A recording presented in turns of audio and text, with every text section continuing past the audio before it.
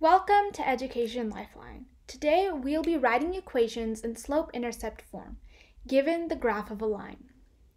Now, if you haven't watched our previous videos on slope-intercept form, they'll be linked in the description below as well as on the top right-hand corner of your screen.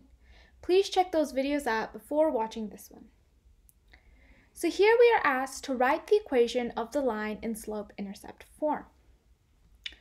So slope-intercept form is y equals mx plus b.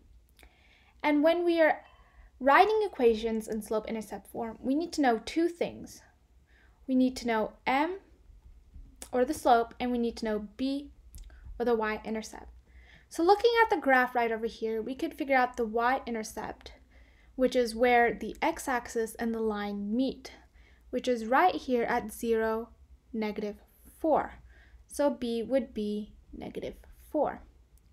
Now there are two ways to find the slope of this line. We could use rise over run and use the graph. So we can start at the y-intercept and go, let's see, we can go up 3 and over 2 to reach the next point. And that is one way we could figure out the slope, which is 3/2. Or we can use the slope formula. So if we want to use the slope formula, we need to find 2 points on the line.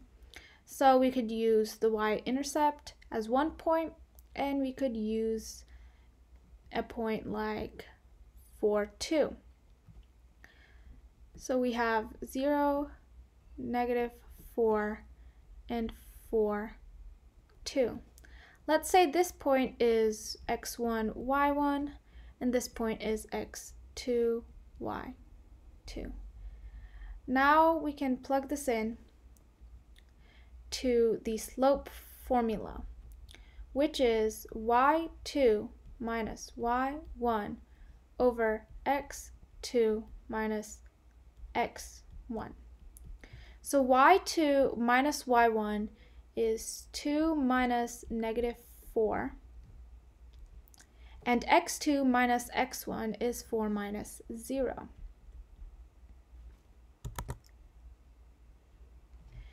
And so 2 minus -4 is 2 plus 4, or 6, and 4 minus 0 is 4. Now we can simplify this to get 3/2.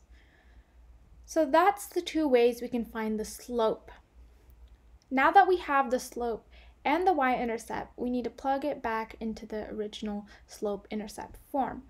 So our final answer will be y equals 3/2 x minus 4.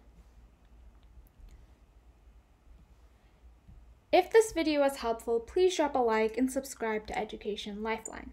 Be sure to watch our next videos and check the description below for other helpful resources. Thanks for watching.